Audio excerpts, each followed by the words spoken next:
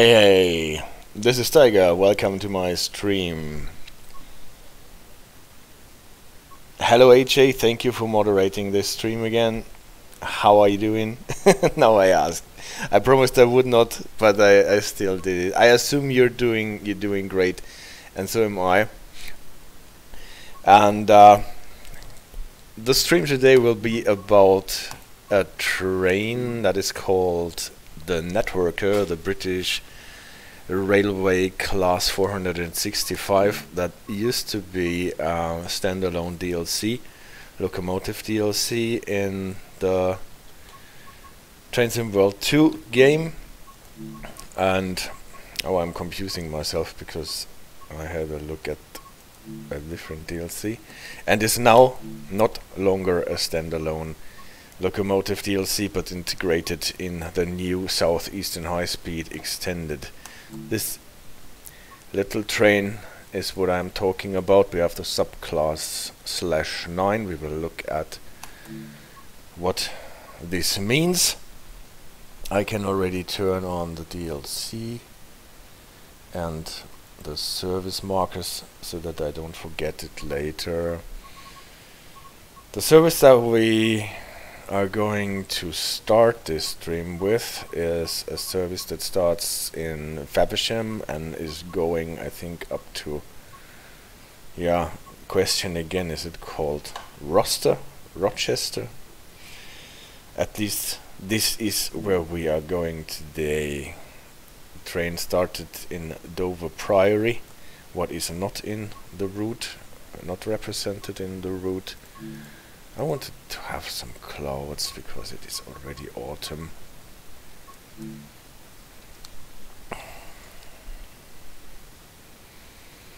Yeah, but the first represented station on this service is Faversham. So we're starting in Faversham, just as we did in the Javelin stream. And we will see how different it looks from this train. So this is the inside of our class 465 networker. We can look at it from the outside. You can see it has a Southeastern livery, sometimes called the Go Via livery. To activate it, we have a master key. We have, like always, a reverser that will be set in neutral so that we can open the doors. And we have door controls. I think only the all release button works on this train so far, and then we can load passengers. You can see that the light configuration is not as it is supposed to be when you start a service on this train. On the back it is good because we have the red marker lights at the back, but we also have the red marker lights at the front, so we need to turn them off and then turn on the headlights for day running or night running, whatever you are doing. The safety systems need to be turned on, and in this stream I actually want to have a closer look on those safety systems because they are now in this DLC represented properly. Not only the AWS, what we always know, or what we knew before, that is the thing that makes those sounds when you pass the magnets in front of signals, but also the DSD system, the Vigilance system, the DRA system that we do not need to turn on here on this train. We will have a look at the cruise control that the networker train has, and what I always like to turn on this train because it makes braking nicer is the regenerative braking. So by default regenerative braking is turned off, but I want to turn it on because it actually brakes nicer then, and you need it for using the cruise control. Doors are closed, train can start.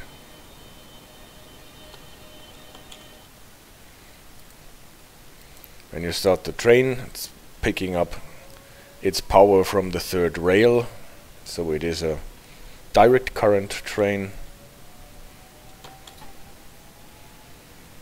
4 notches for the power. I always tend to use the second notch quite early.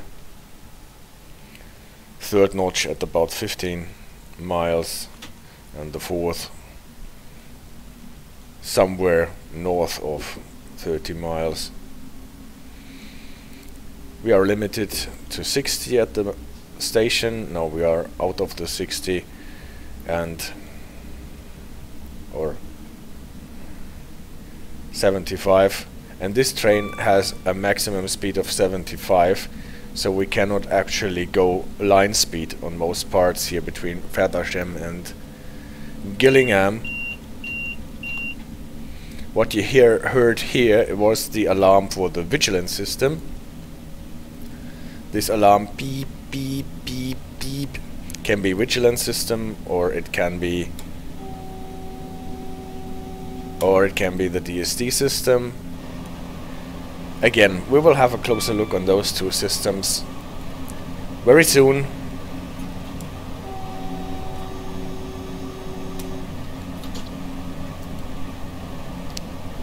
So let me read what AJ asked.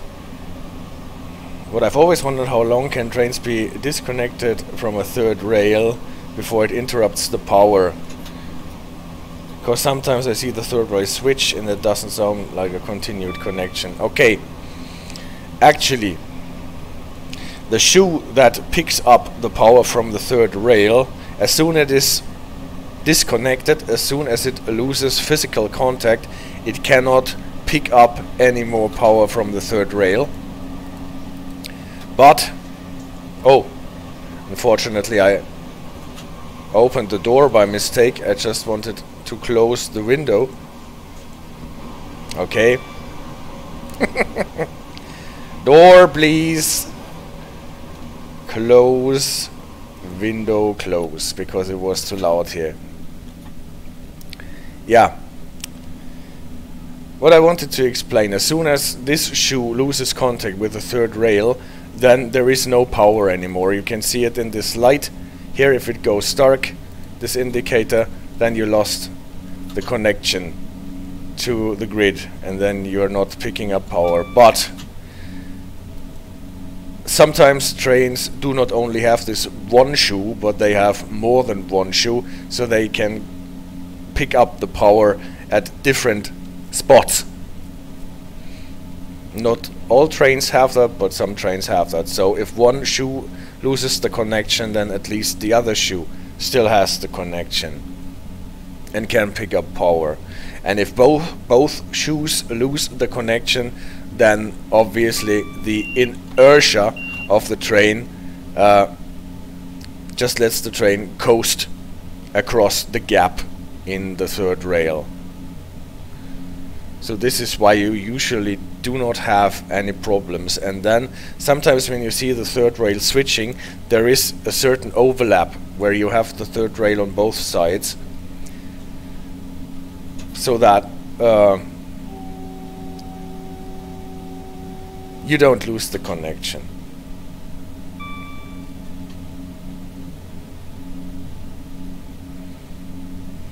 Does this answer the question, AJ?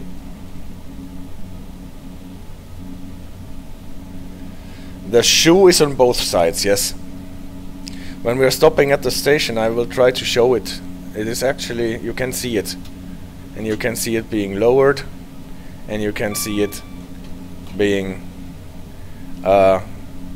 retracted if it is not used.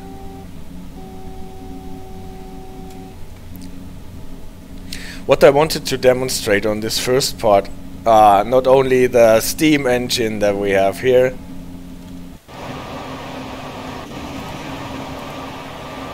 did you all see the steam engine?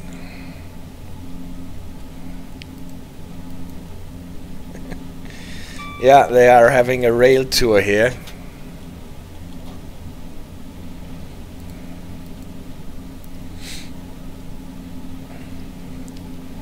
So we got the steam engine. What I wanted to start with actually is to demonstrate that the DSD system and the Vigilance system are now installed correctly. And starting with the DSD system, that is the driver safety device, and it is connected with this paddle here. A paddle that is usually depressed when you're sitting down, and if you click on it, then you release it, and when you're not sitting down, then it is released, and if you click on it, then you press it. What is really greatly implemented this. If you're sitting down, it is pressed, and if you click it, it gets released and pressed again, and if you're standing up, it is the other way around. After our stop at Sittingbourne, because I have to prepare for that, I will demonstrate what happens if you stand up while driving the train. First I have to slow down for the stop at Sittingbourne.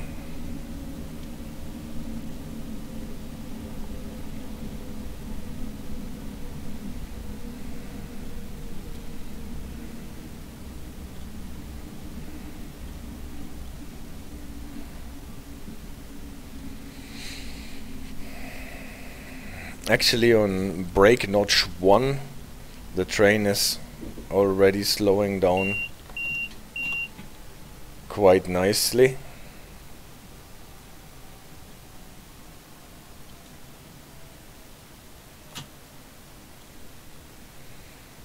So if you start slowing down early enough, then you do not need to brake harder than on notch 1 usually.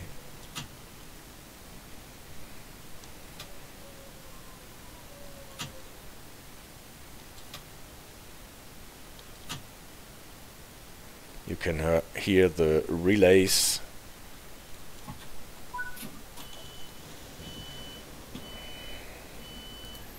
When you switch the braking and traction notches, that is the gangway where people sometimes tend to get their feet through the ground.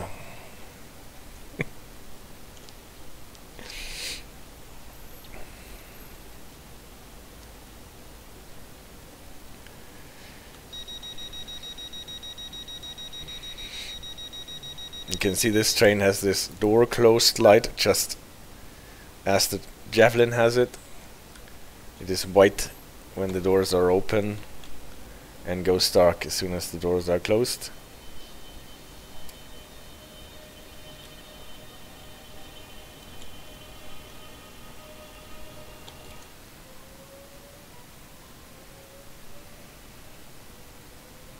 So,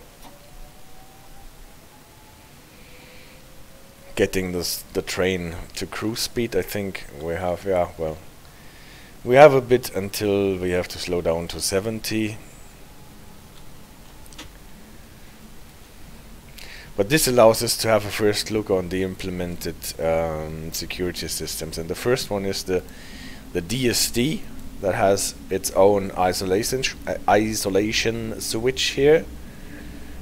And what the DSD is for is to check if the driver is present, more or less. That is what the DSD switch is trying to do.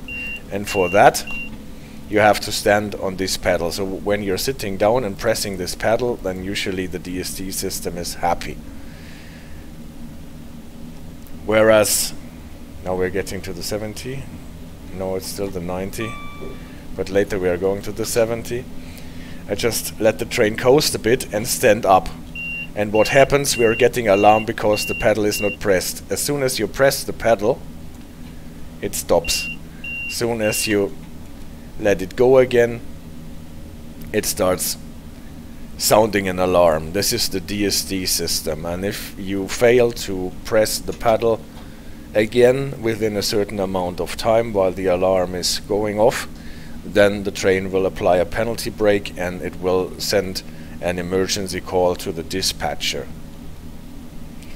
So that is the idea about making sure that the driver is present in the cab and not walking around or having a cigarette or chatting up the ladies in the passenger compartment, but is actually in his seat. But obviously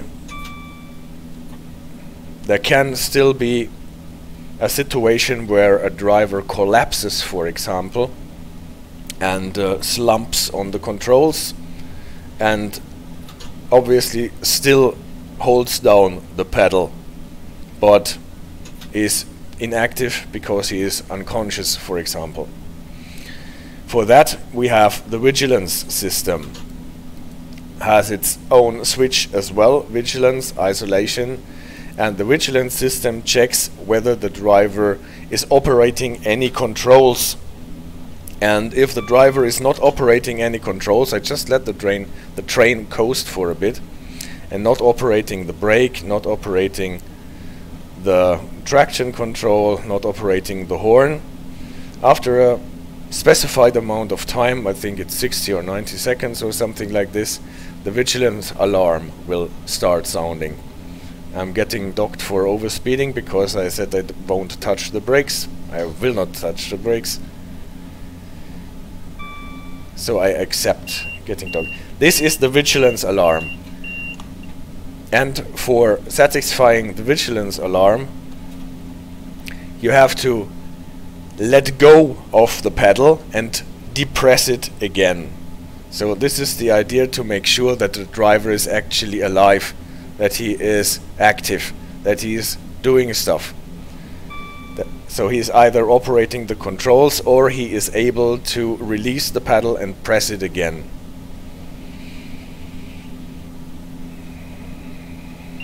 So if you hear that, release the pedal and press it again to satisfy this alarm. Otherwise you will get a penalty brake. So these two systems work hand in hand, but they are two different systems, and the alarm is the same. The consequences are more or less the same, but they have two different isolation switches and two different modes to satisfy them.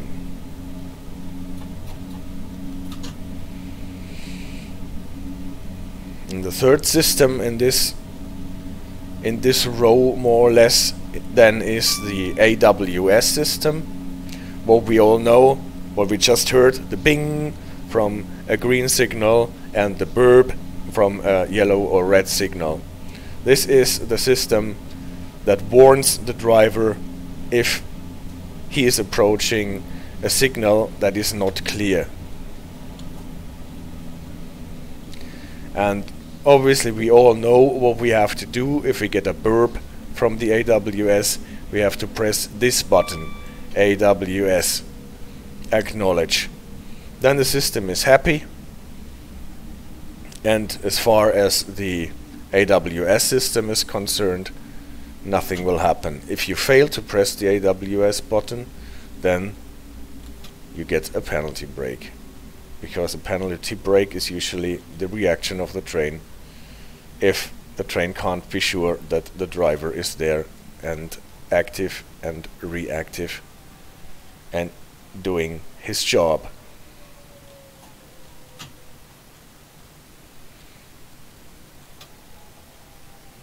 So, as always, when we're stopping at Rainham, it started raining.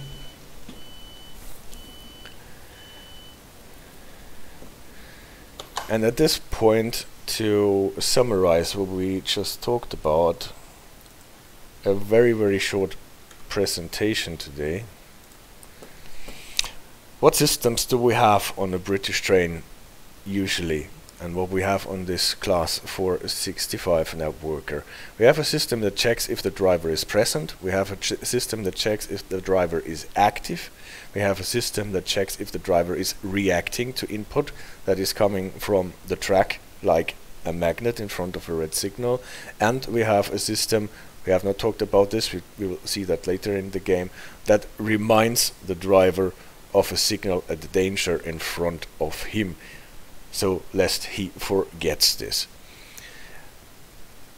The system that checks if the driver is present is the driver safety device, the DSD. That is the one where you have to keep the pedal pressed And sometimes, especially when you're shunting and you have to stand up and look out of the window or be in a different place where you cannot press down the pedal, some trains and locomotives have a holdover switch that you can press instead of the pedal. That is then usually close to the window where you have to look out while performing your shunting missions. So either pressing the pedal or the switch will keep the driver safety device happy. If the pedal is not pressed and the switch is not pressed and the train, the reverser is set to forward or reverse, not in neutral, then the train will sound an alarm. Obviously, if you want to stand up at a station or whatever, then you have to put the reverser into neutral, then you won't get an alarm if the pedal is not pressed. And if you do not press the pedal again, or if you do not press the holdover switch again, then you will get the penalty brake, and the system will inform the dispatcher via the GSMR radio that is on the train, and will call for help, because the train then assumes that the driver is incapacitated, fell off his seat or fell off the train or whatever. The Vigilance device checks if the driver is active, if he is not only there but also active, and for that it checks if the driver is operating controls. So if the driver is operating controls, traction, brake, horn sometimes, it is happy and won't do anything. If the driver does not operate any controls within a specified amount of time, like 30 or no, not 30, I think it's more, it's 60 or 90 seconds, might actually be depending on the train that you're driving, then it will sound an alarm, and then you have to release and press the pedal again. Obviously pressing alone won't help, because you still don't know if the driver might be unconscious and just being slumped in to the front and pressing the pedal, so he has to release it and press it again. On some trains it is enough to operate controls again. On the network here that we are driving, it is necessary to release and press the pedal again. You get an alarm if this specified length of time has run out, and then you have to release and press the pedal, then the alarm goes off. If you don't do that, again in a specified length of time, you get the penalty brake and the train stops. We have seen this on the Electrostar stream when I was trying to switch around stuff on my streaming equipment and wasn't in the game and could not press the pedal fast enough. Then you get a penalty brake, but you can recover from this penalty brake quite easily and go on. The very famous AWS system checks if the driver is reacting to input. This is when you are passing a magnet in front of a yellow or red signal, then you will not hear the bell sound but the horn sound, and you have to acknowledge it by pushing the AWS Acknowledge button. Otherwise you will get the penalty brake. If you do so, the sunflower will come on, and the sunflower is one system that reminds the driver that a signal at danger is in front of the train. So he has to be careful. So even if the driver forgets that he just acknowledged the button here, the buzzer from the horn from the AWS system, he still can look at the sunflower, and if the sunflower is like this, not black but like this, then he can see, oops, I am approaching a signal at danger. And as soon as the signal's clear and he is passing a magnet in front of a green signal and gets the bell sound again, then the sunflower will go dark again. Another system that reminds the driver of a signal at a danger ahead is the driver's reminder appliance. This is a quite simple device that usually has a button or something that can be set and unset, and it needs to be set by the driver himself, and regulations require the driver to set this button every time when he stops at a red signal, stables the train, leaves the train, stops at the station at the red signal. So in any case that whatever the driver is doing in the meantime until he restarts his train, he gets reminded by this appliance that there was a red signal when he stopped. And then he has to unset the button again, and then he can go. And as long as the button is set, the traction will be locked, so he cannot apply any power. So this is a very simplified, let's say, in-cab signaling, because as soon as you set the DRA device, it will show a red light and reminds the driver that there was a red light when he stopped in the first place, and then he can look at the signal, and if it has cleared, then he can unset the button and drive on. If it is still red, obviously, then he might have to just wait for the signal to change. So those four safety systems are typically in every British train. They are now actually implemented in the game in the Southeastern Highspeed extended DLC, at least on the trains that I checked.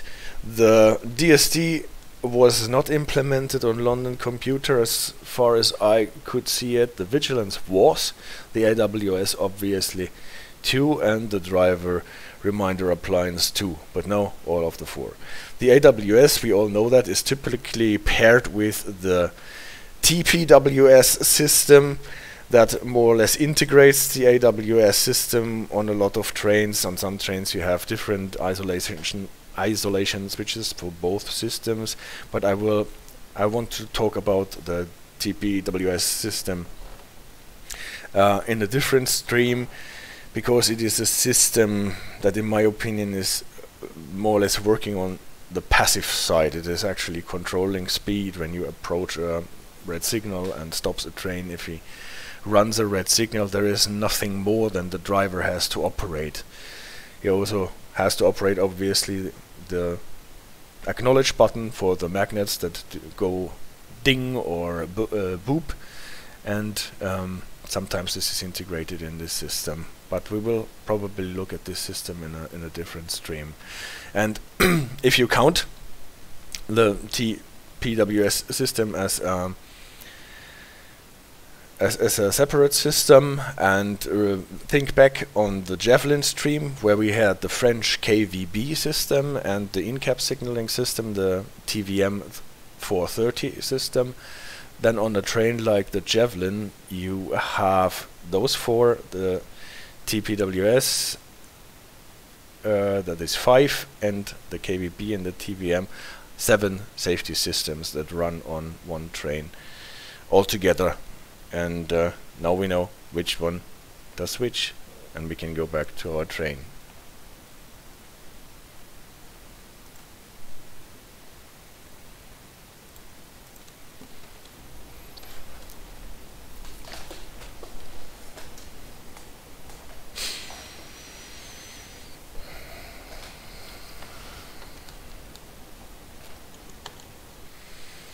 What I actually did to make it a bit more interesting and a bit more challenging, usually this paddle here and the AWS Acknowledge button.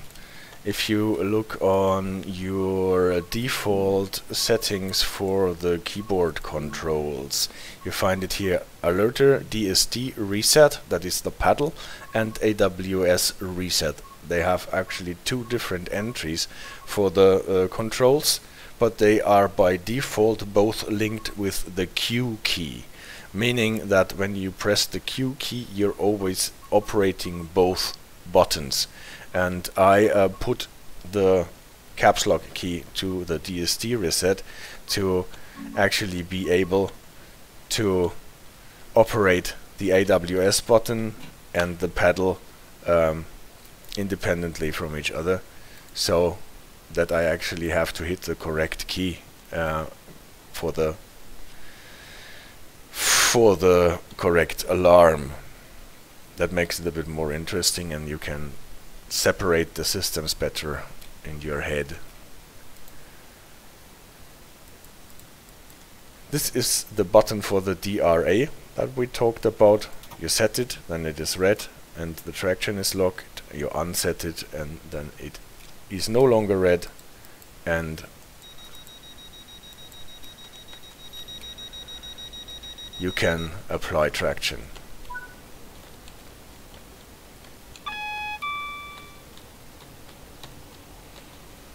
Oops. If you, like I just did, move the reverser by mistake from the neutral setting that I usually have when I'm stationary at the station to the forward setting, and you move it too far, you put it into off and then put it back into the forward setting, then always the AWS self-test program will come on again, and you will hear the AWS alarm, and you have to press the AWS reset button again.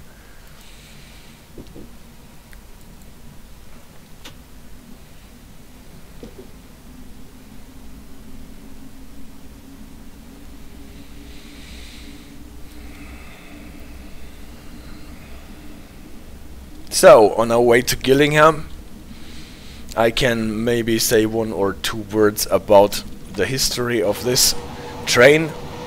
As you can see, it is a 465/9. The subclass 9 tells us a bit about the history of this train. That was the alarm for the Vigilance. At first I pressed the AWS by mistake, and then the other key that is connected with the pedal. Those trains were originally built in the late 80s and entered service in the early 90s.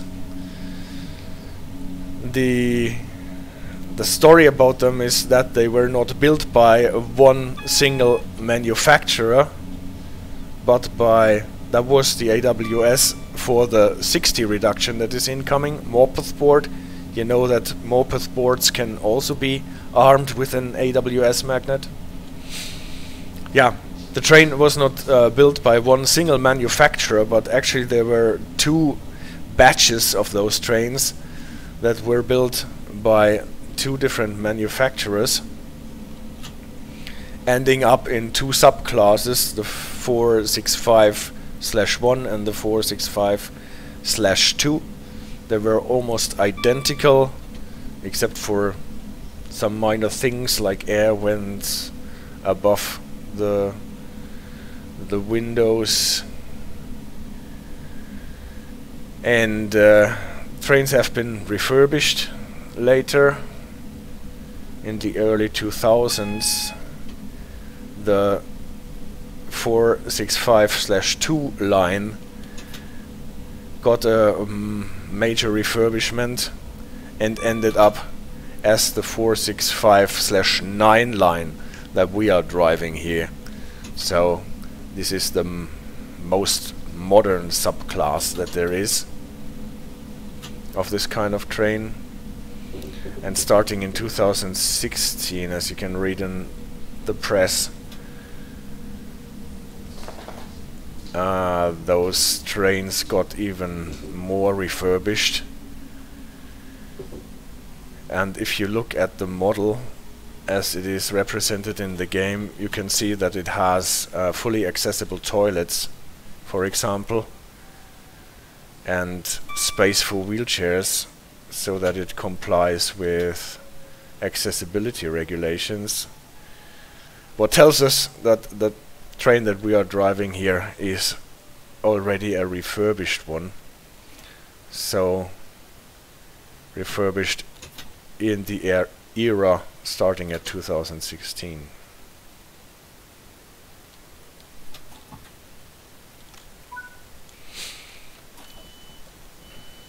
We have a bit of time here waiting at Gillingham. I will use that to show you things that I just tried to explain, like here in the train. This is the interior after the refurbishment of 2016 and later. You have these additional... oh, I cannot go there with the external camera. No problem, we will enter through a different door. You have this tactile floor. If you are blind and using a stick, that you can feel on the floor that this is the way where you can leave the train, where you can get off it. You have more handrails. Excuse me. And somewhere you can actually see that there are fully accessible toilets in the train.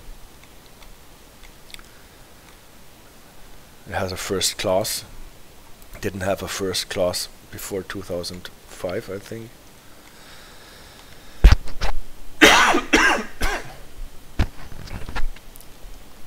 Excuse me again. You can see that we are running in double traction actually. Networkers have always 4 cars, but you can run them as 8-car trains obviously if you connect 2 of them to a double traction unit. So where is my fully accessible toilet?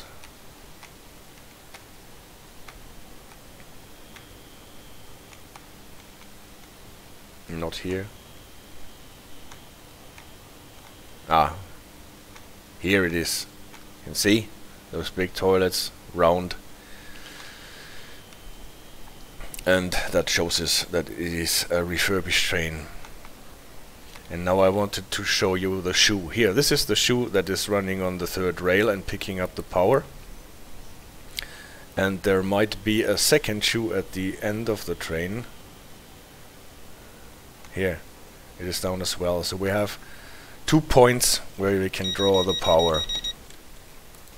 And on the other side of the train, unfortunately I have no time to show that now. You have the same set of those 2 shoes.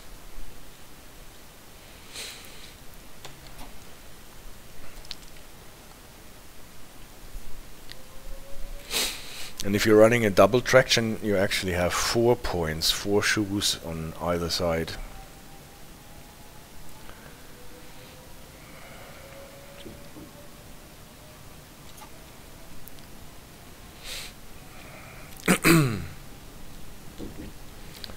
The livery that the train has in the game here is not the livery that it started its life with. I think the livery that it hired, or most of those trains had when they started, were network Southeastern liveries.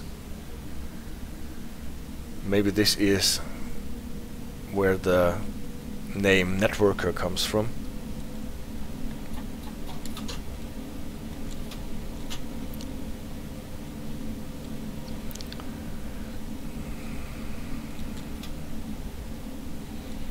Yeah, that was too fast.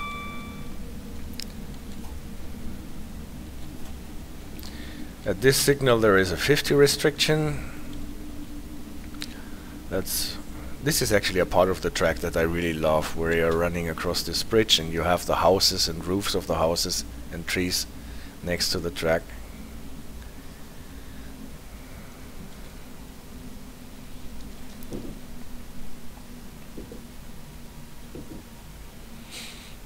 Preparing for a 30 reduction before we get to Chatham.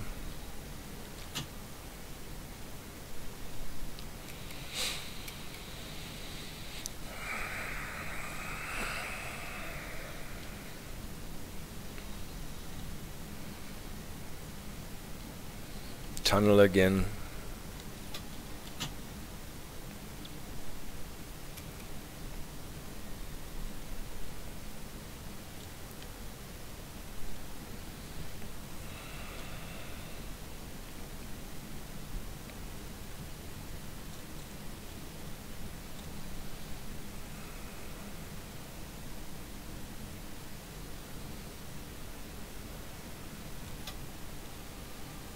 And Chatham Station.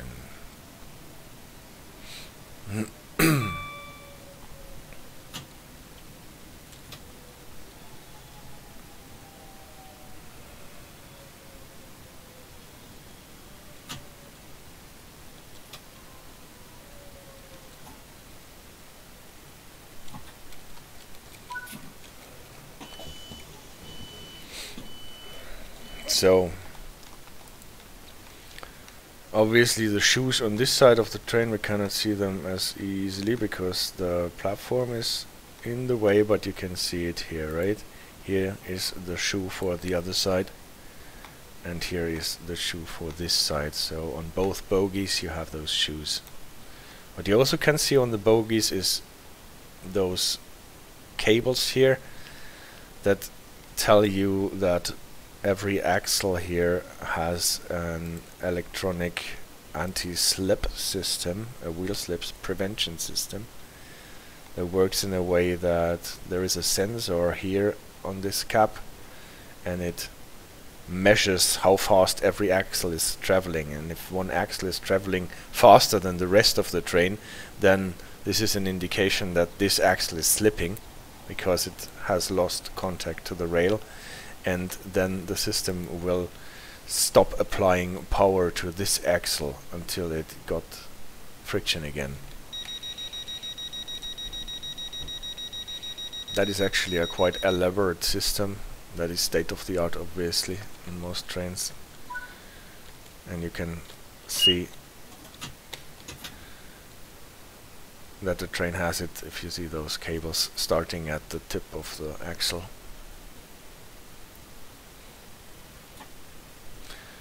I will use the speed, the cruise control system now. I will set it to 30. The trick to use it is actually to have the regenerative brake on, and then you have to yank your power into P4. The speed control or cruise control system only works if the regenerative braking is on. If it is off, it also works, but then it will not slow down your train. And if you put your power handle into notch 4. This was the AWS with the boop. I had to acknowledge it with the AWS Acknowledge because we're running up on a double yellow, indicating that the second signal from here will be red. Since we are confined to 30 miles, this is not really alarming.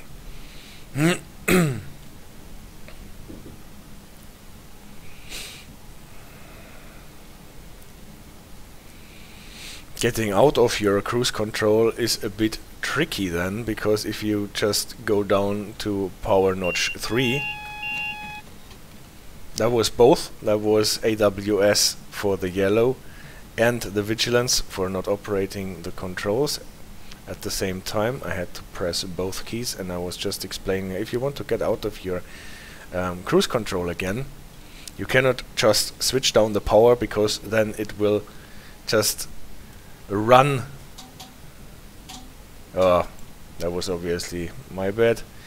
The idea is to set the speed below first and then turn the power down, and then you can turn off the speed, and then you can take control manually, because otherwise if you just reduce the power, then you will accelerate beyond the speed that you set your cruise control system to. If you set your cruise control system up instead of down, obviously, like I did by mistake, then you are speeding again anyway. So we've reached Rochester or Rochester. If anyone knows, please tell me in the comments if this is pronounced Rochester or Rochester or whatever, so that I can use that in streams to come. And this is already the last station for our service here, I think. Because now this train is going to London Victoria, and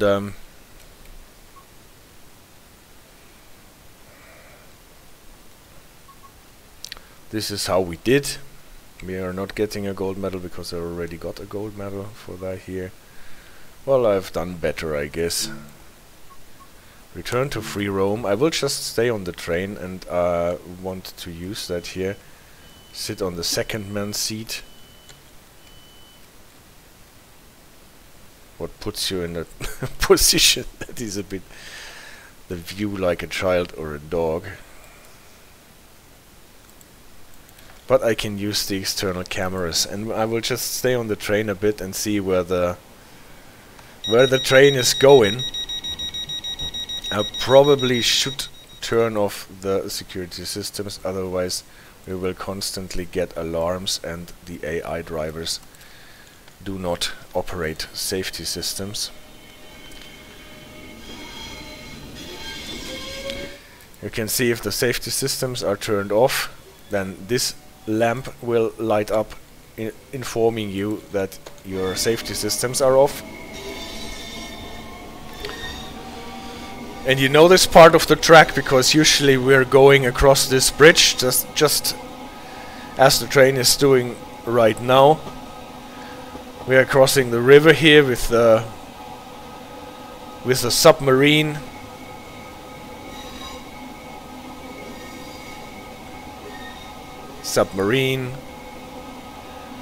And on the other side the castle. And then we usually go to the right here and end up in Strood.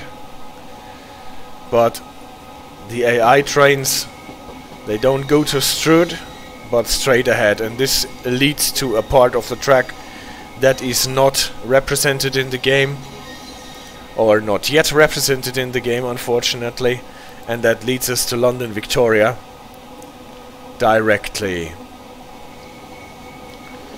If you stay on the AI train, you can see that there is actually a lot of track and signals in this not represented or not used area.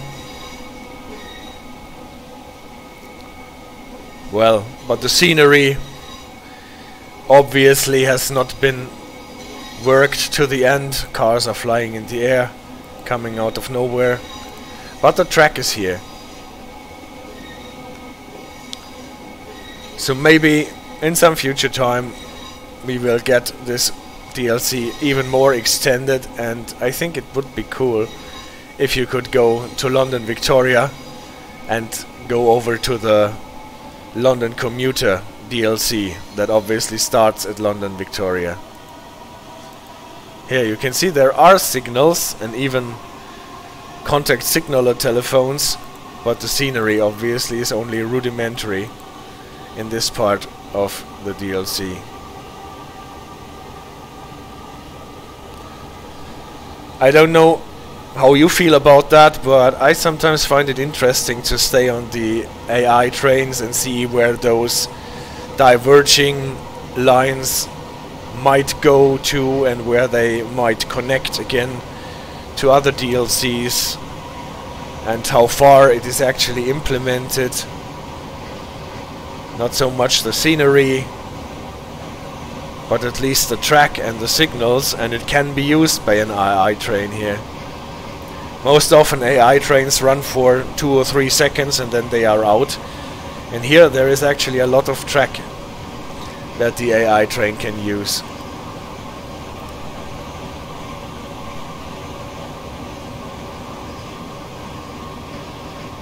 Here we have a nice road across the hill. And bridges.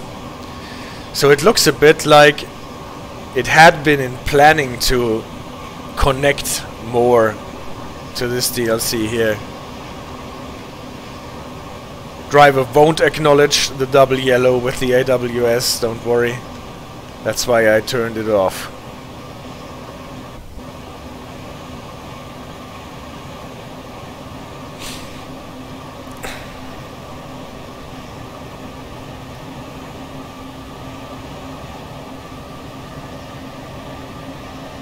But this is, I think, the end of the represented area, or at least soon enough we will end there. But still, we got signals here. So this route has been worked on. And now, this is the end of the world as we know it. Poof.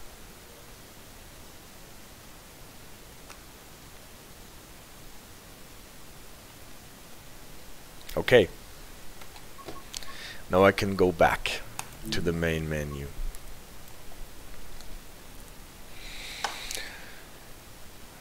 One more service, I think.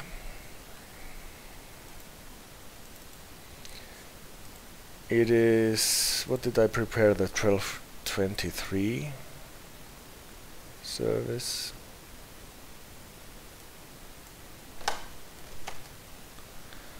Just make sure that I got the marker right. London Victoria to Gravesend. So this is the opposite direction on a different part of the track. Again, our networker. What did I say? 1223. 1223. This, and this is actually the part of the track that has been added to the extended Southeastern Highspeed. It wasn't there in the non-extended version in Train Sim World 2.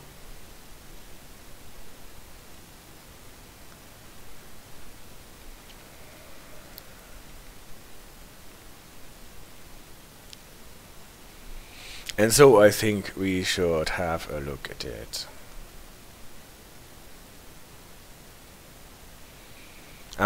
Again, like always, I forgot to turn on the snow. I wanted to have some snow to show that this train actually has a sender. So out again and turning on the snow. So to the trains, choose a route, Southeastern Highspeed, timetable 12:23. And now don't forget to turn on the snow. Light snow, that is what I want. Or heavy snow? Snowstorm? No, heavy snow is enough.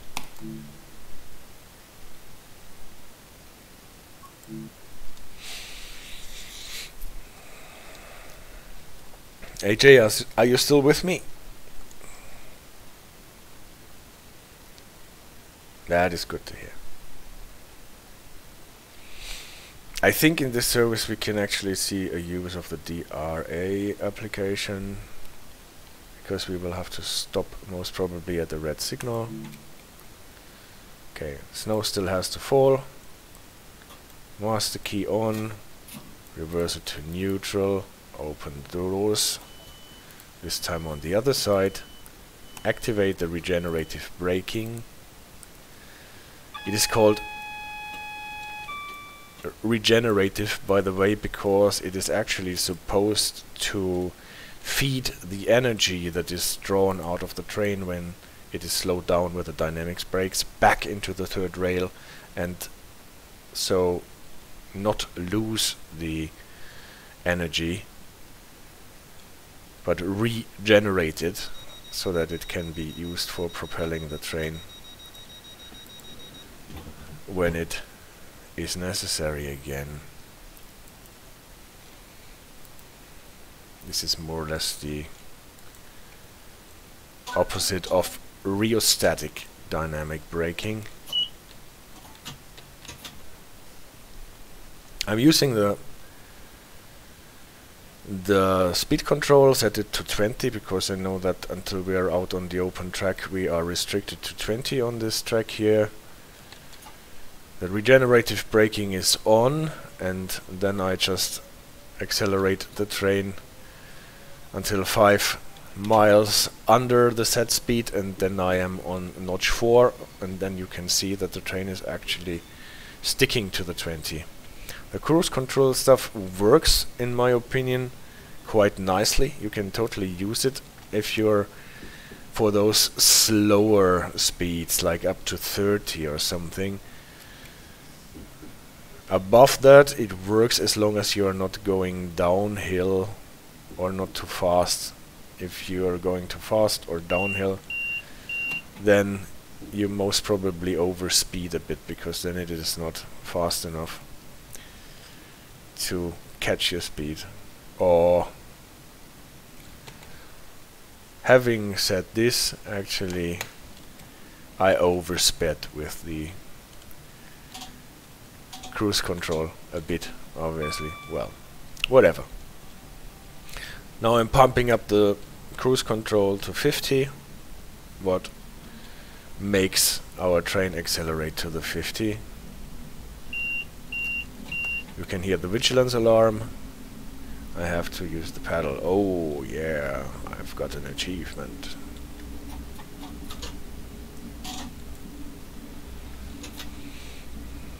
Before I actually reach the 50, I switch off the cruise control and yeah, regulate speed manually. We are on a fast service here. We only stop at Greenhithe for blue water. That is a nice name as well. Greenhithe for blue water.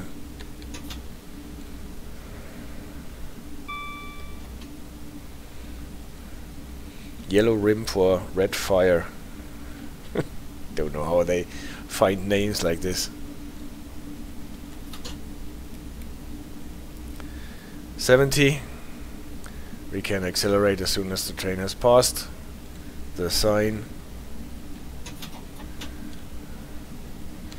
The train has a sander. It actually took me long to find where the sander is represented in the cab, because it is hidden among the door control buttons for the left side.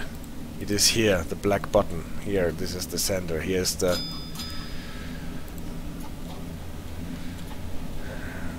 control button for the guard buzzer. If you actually have a guard on your train and not operating in driver only mode.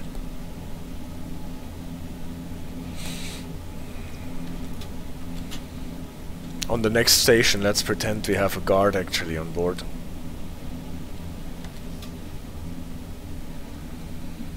So now we're slowing down for Greenhithe. I brake a bit more as usual, because we are on the snow and because we are going downhill for Greenhithe, I think.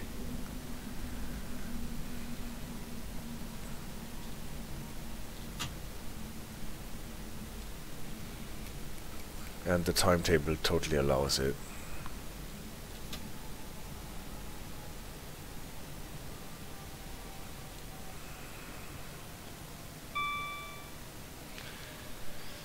Do you like the snowy trees, AJ? Because now we actually have snow in the trees and it is day so that you can see them.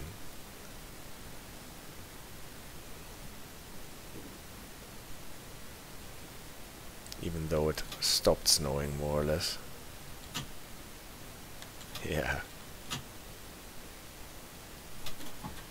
Okay, I take this as a yes.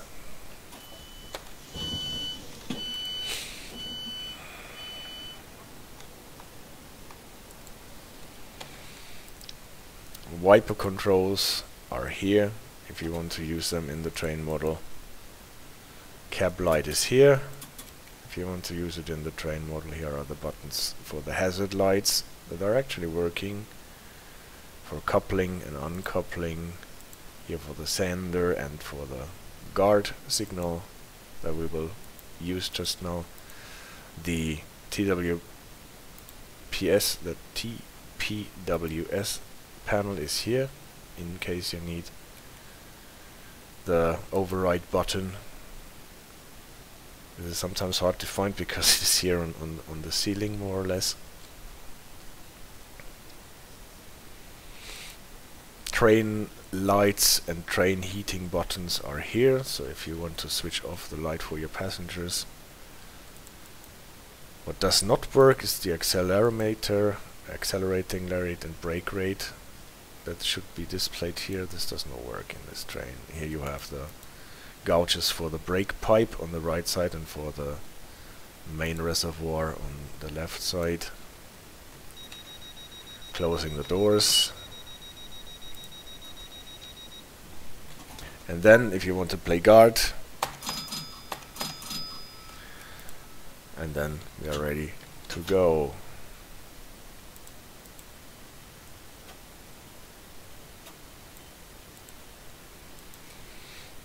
Usually if you have a guard on the train, then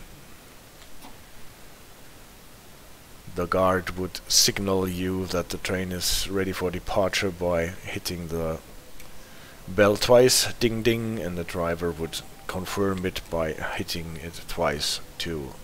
So before starting you have this ding ding ding ding sound.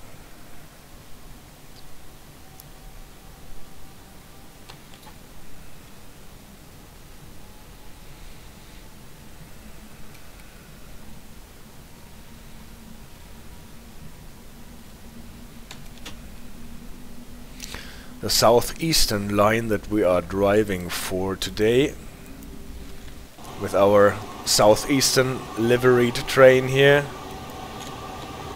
is a bit special from a legal standpoint, because at the moment, as far as I can read it in the press, it is more or less government operated, because it is run by the Department of Transportation, operator of last resort, because until 2021 I think it was operated by a Go Via owned railroad carrier, and then they had some difficulties explaining where a handful of millions of public money went to,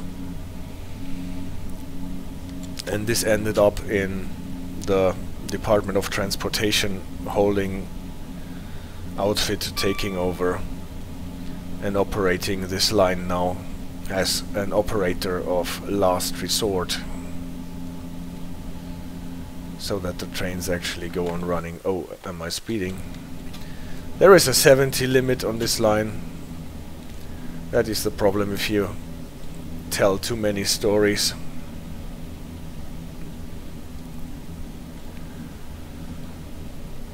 Then you forget about the applicable speed limits.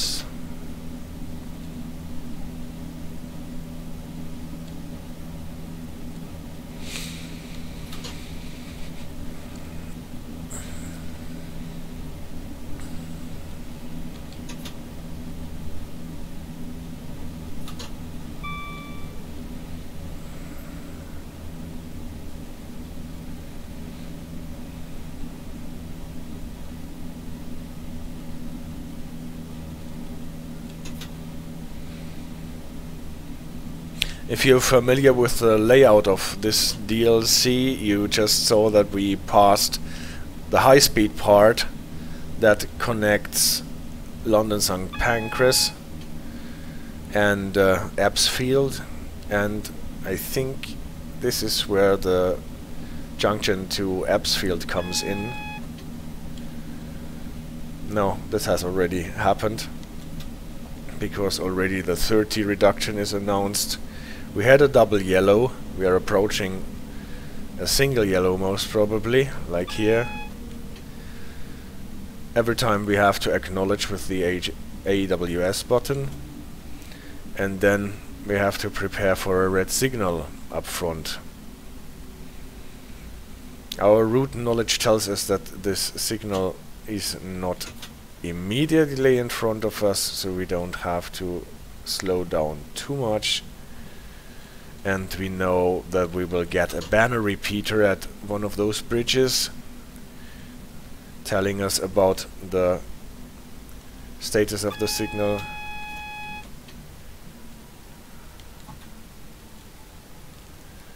And now it is red, and hopefully I did not brake too late. That would be... yeah, it was just okay. Yeah. You can just like that see it, that we stopped at the red signal. And this is a situation where you should apply your driver reminder appliance, because if you're waiting now, doing something else, because you obviously have to wait in front of that signal, and then go back to your train and think, okay, I can drive again, and in the meantime you might have forgotten that the signal turned red. And for that you have to set the driver reminder appliance, reminding you that the signal that you stopped at was red, and maybe is still.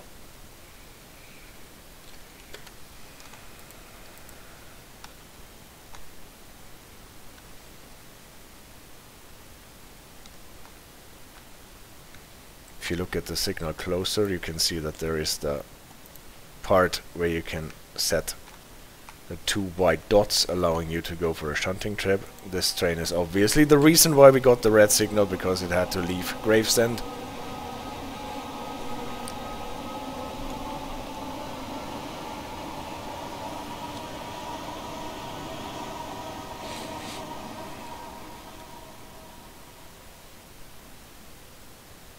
So soon enough the signal should turn, probably not to green, but at least to yellow, and we can go on. And to be able to go on, we have to unset our driver reminder application and then try get the train moving again.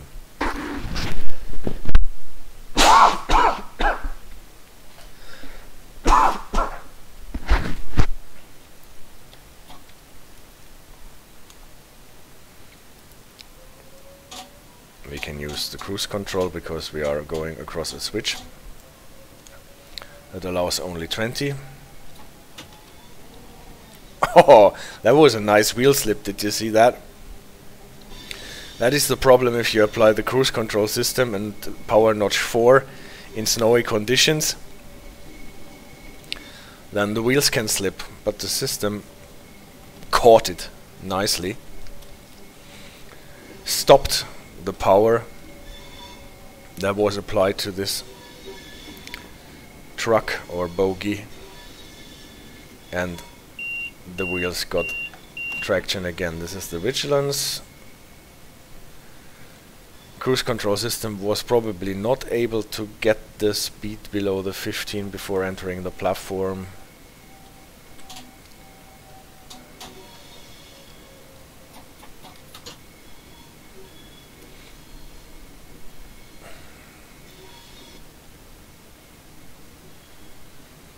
So if we get another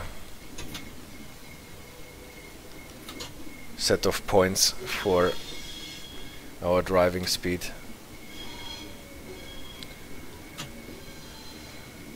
Yeah, I'm okay, thank you AJ. I just have to cough a bit because I did not get any water on my table. And from explaining too much, talking too much, I sometimes get a dry throat.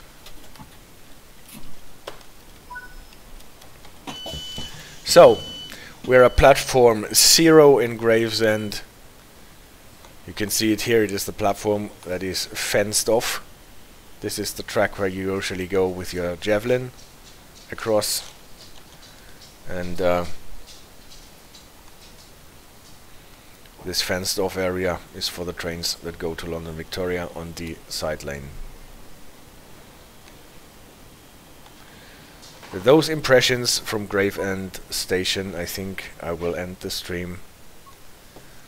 That was obviously not the greatest performance in train driving, but at least I explained something about the operator of the last resort. What is an interesting thing, I think at the moment they are operating 3 lines or companies as an operator of last resort directly by the government, more or less. Very interesting if you think about train carrier privatization or running them as government-owned businesses. Last thing, kudos to whoever made this snow graphics in Train Sim World 3, because this is just great that you don't have a line where snow ends and no snow starts, but where you have actually an area where it mingles. Perfect. Yeah, that was the stream for today. Thank you for joining me. Thank you for moderating it, AJ.